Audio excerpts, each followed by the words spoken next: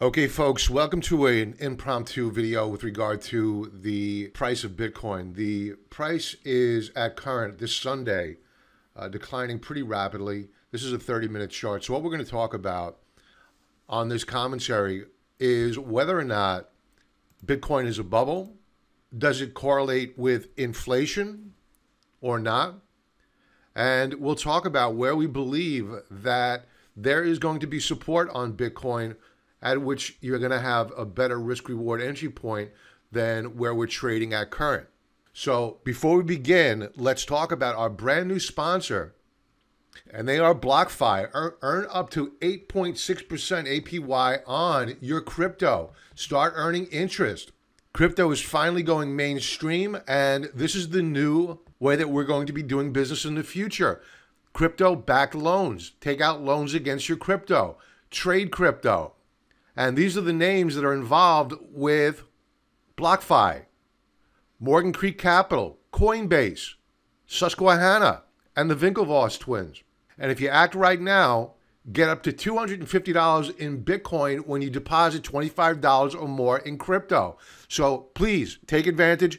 Click that link below, and you'll be taken to their information page. And give a gift to a friend or family member by sharing that link with them. Let's get to our technical analysis of Bitcoin.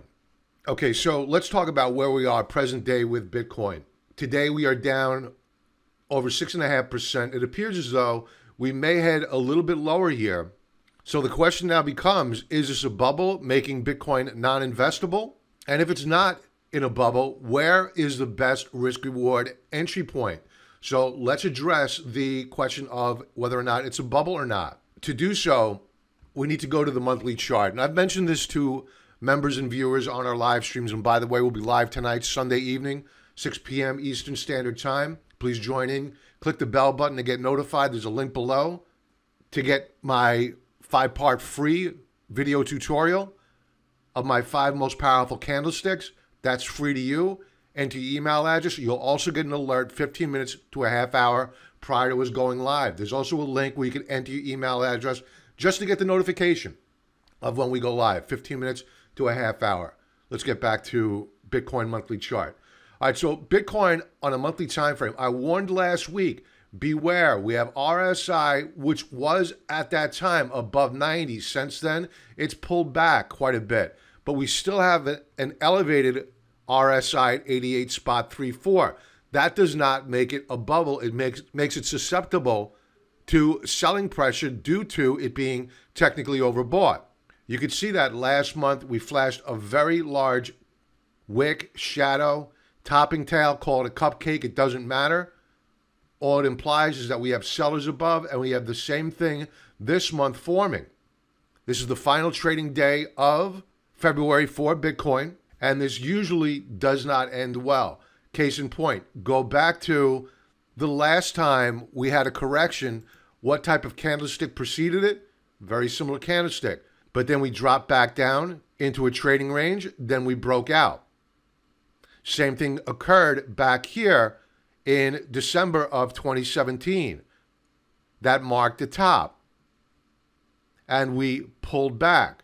So what I think is setting up here is the beginning of probably a multi-week to a multi-month consolidation.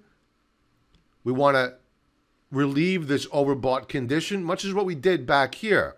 So frankly, it's a really good time to think about that offer with BlockFi. If you're going to buy and hold, you might as well earn some interest on your crypto position.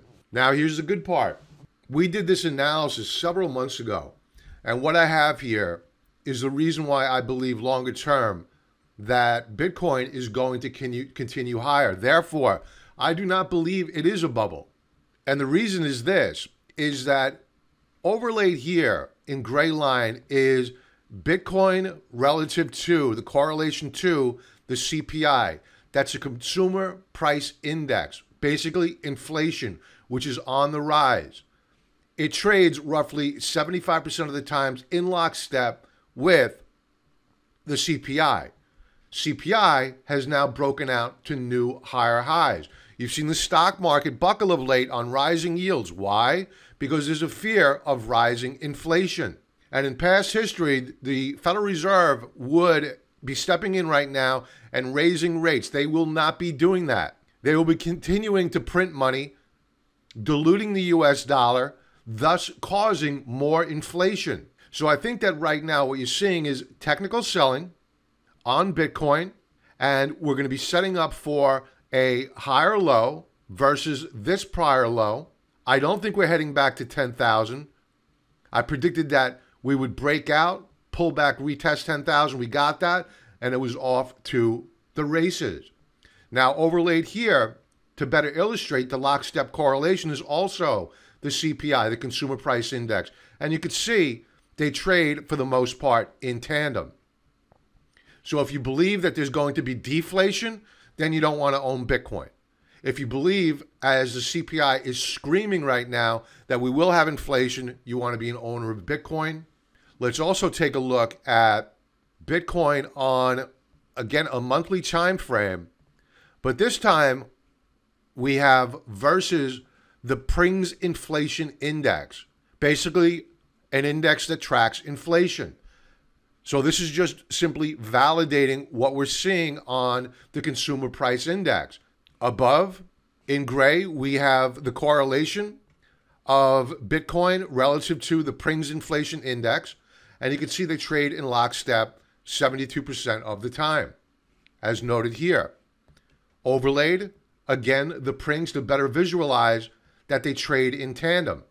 This is off a little bit because it hasn't been updated for February as of yet, but you can get the drift that the Prings is rising. We've had a clean breakout here. What also broke out at the same time as the Prings Inflation Index, you guessed it, Bitcoin.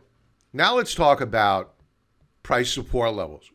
I think what we'll use is a weekly chart, and as you can see, we were technically overbought on a weekly time frame, trading above the 2 standard deviation Bollinger Band, nearly kissing the 3rd standard deviation Bollinger Band.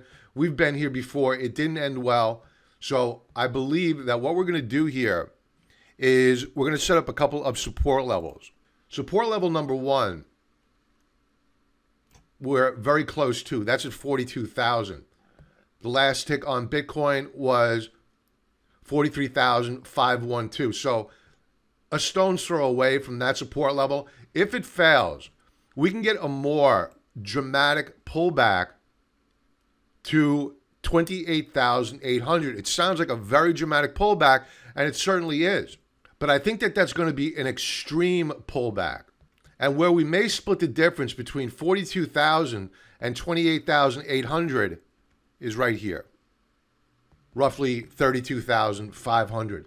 That's a price point where I would be very, very interested in stepping in, looking for bottoming action on Bitcoin. We could also take out our Fibonacci retracement tool and see whether or not any of these support levels I've drawn correlate with the Fibonacci retracement tool. And you can see here that the 50% retracement level, oddly enough, or not oddly enough, is that it's right at 32,500 per coin. That's the 50% retracement point, making it, again, I think we just validated that it's a fairly attractive, I don't like red, it's a fairly attractive support level at which to add or to open up a new position. But I would show patience here. Generally what happens is that you get an overshoot to the downside, and then what you're looking for is a reversal. We can show you what that might look like because you saw it before we leave here. Take note of your double top, lower high, and we've broken down to a new lower low on weekly RSI. So we have more downside to go here. It's just a question of how much and how skilled we are in our ability to identify bottoming action. So what we'd be looking for is a candlestick similar to this, seen the week of January the 25th, where we overshot to the downside, but we reversed to close back above that 50% retracement mark at 32,500, give or take $100 or so. So in closing, folks, I do not believe that Bitcoin is in a bubble. It became technically overbought. It rallied due to the fact that inflation was on the rise. I've provided you with evidence using the Prings Inflation Index and the CPI data which is produced by the U.S. government and completely underestimates inflation, that there is a huge correlation. Roughly 3/4 of the time, CPI and PRINGs trade in tandem. Inflation's only going up higher. We're seeing a reaction from an overbought condition. My guess is that tonight, when the futures market opens up, we'll see a pullback in yields and a rally in bonds, and that'll be a catalyst for further downside on Bitcoin. If I'm wrong and bonds drop and yields begin to rise, well, then the fear of inflation may remain front and center as it did last week when we began to sell off in equities. So join in 6 p.m. tonight. And don't forget, if it's your game plan to hold your crypto, why not get paid interest on it by opening up an account over at BlockFi? Visit their information landing page using the link below. And why not? I mean, I think it's incredible that you can now use crypto to take out a loan as collateral. You could trade here, get paid interest, and why not get paid up to $250 in Bitcoin when you deposit $25 or more in crypto? And with that, folks, please join us again tonight, 6 p.m. Eastern Standard Time. Like, subscribe, you know the deal. Everyone have a profitable trading week and be well.